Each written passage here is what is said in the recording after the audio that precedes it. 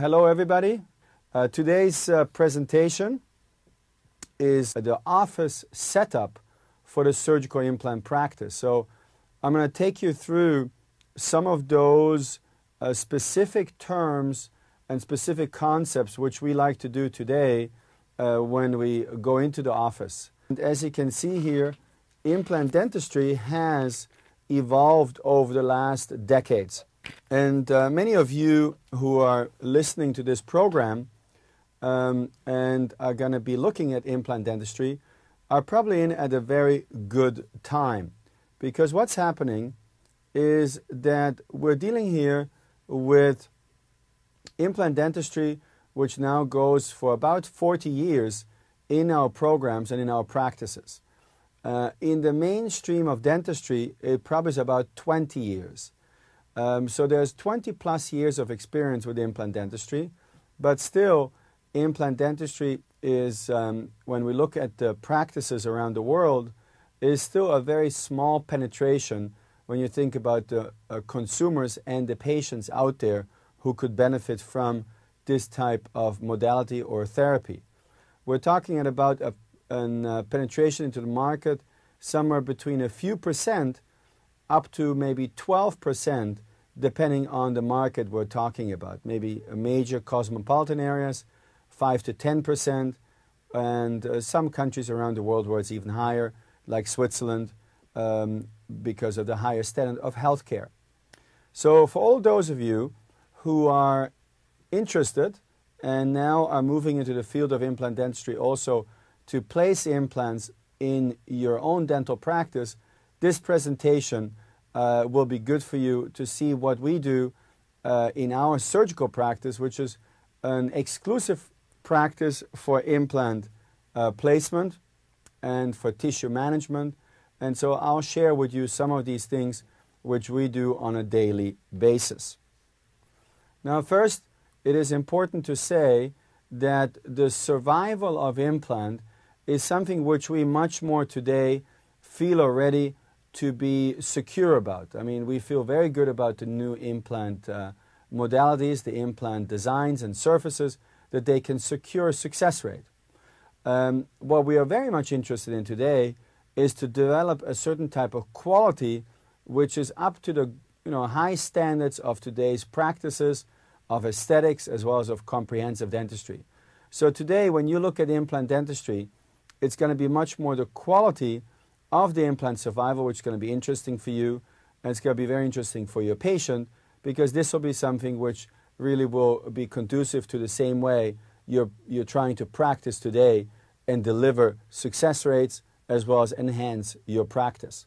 So we're going to be looking at, when we develop these implant office concepts for surgery, also at really improving the quality of survival.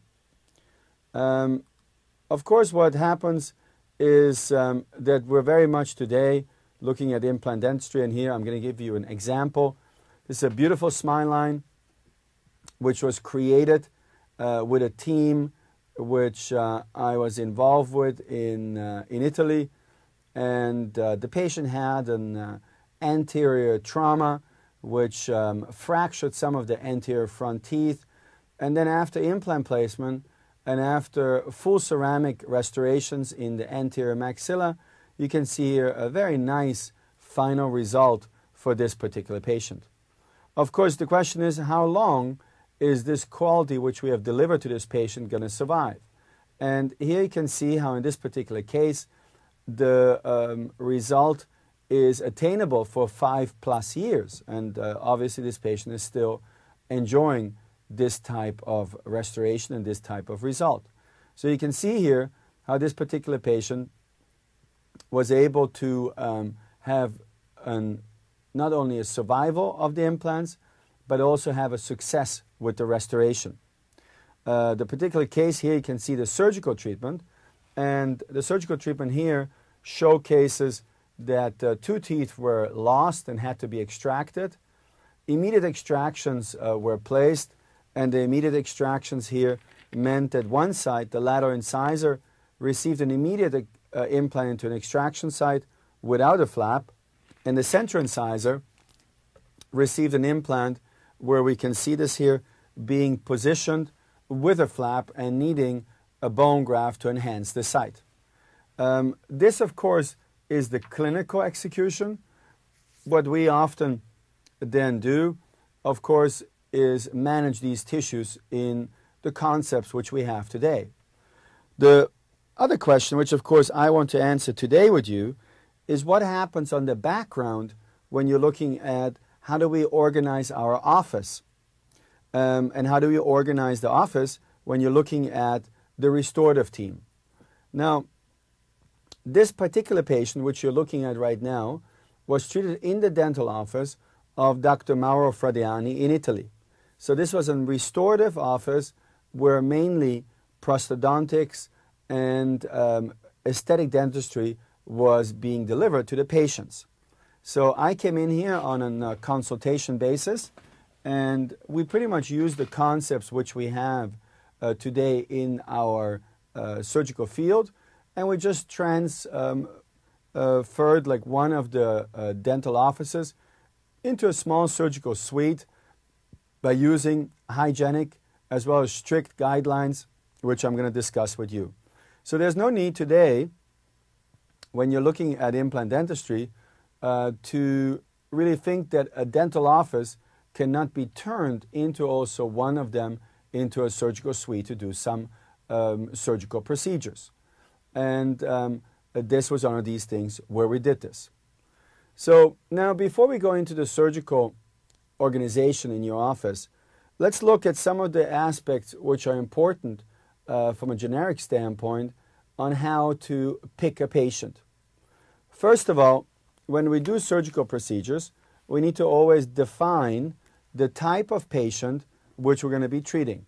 And you can see here, is the patient we're going to be looking for, is it a patient who is only missing teeth, or is there actually missing soft tissue and bone tissue and teeth?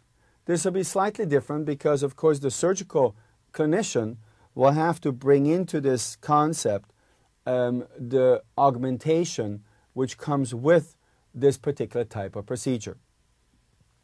The second step, of course, is the aesthetic versus non-aesthetic reconstruction. And this is important for the surgical clinician because you're dealing here with precision. And when you're dealing with aesthetic treatments, you usually will have to have a precision which really goes into tenths of the millimeters. So a surgical guide stand is very important to help you. A diagnostic wax up, as you'll see, is very important. And this all brings with it a certain amount of precision.